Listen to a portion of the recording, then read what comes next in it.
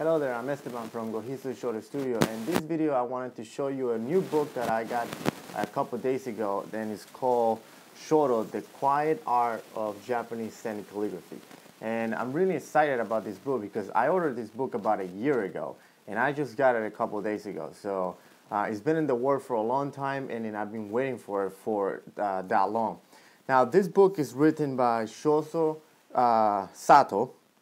And if you don't know who Shozo Sato is, he's a very well-known author in regards to Zen arts. He wrote a book on Ikebana, which is Japanese flower arrangement, and he wrote a book on Sumie as well. So this is his Shodo book, and he, like I said, he is very well-known, and he's a very respected author when it comes to Japanese Zen arts. He's also, I believe, a teacher in University of Illinois, and again, he's somebody that in the world of Japanese calligraphy, he is someone very respectable. So this book, if we take a look at it, it has a couple sections, but in the beginning it goes through some of the basics of the materials needed for calligraphy. It goes through some of the brushes and what is kanji and things like that. But it doesn't spend too much time on it because right away it goes into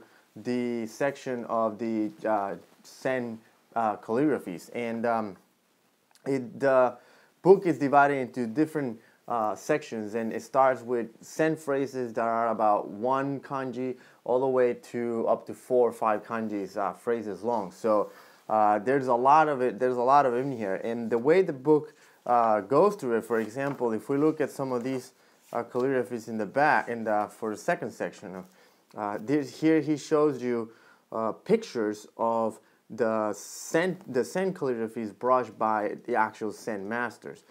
This is not the calligraphy by the author, and this is not the calligraphy by the person who provided the calligraphy for the book, which I believe is called Shinya Fujiwara.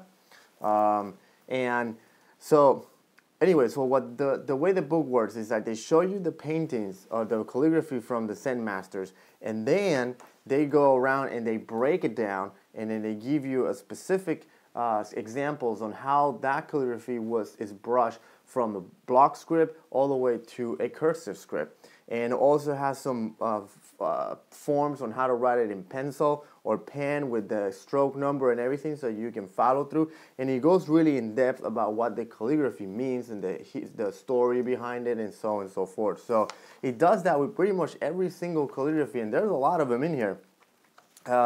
And there's really long ones. For example, this one, it's 4 kanjis, and if we keep going towards the end, yeah, there's one that have 5 kanji. So it does a really good job in taking you all the way from the original calligraphy from the Zen master and breaking it down and giving you the detail about each kanji and what it means and how to write it as well. So that is what I'm really excited about this book. So I'm really excited about it. I haven't read it start to finish yet, but I spent some time of it at night and just looking through some of this calligraphy. Some of these phrases I already know, some of them I don't. They're brand new for me, so that's good too. So the only thing I would probably say about this book is that it's not a book for beginners. So it doesn't really go into detail on how to write kanji from the start, or how to do the basic strokes and how to hold the brush and that kind of stuff.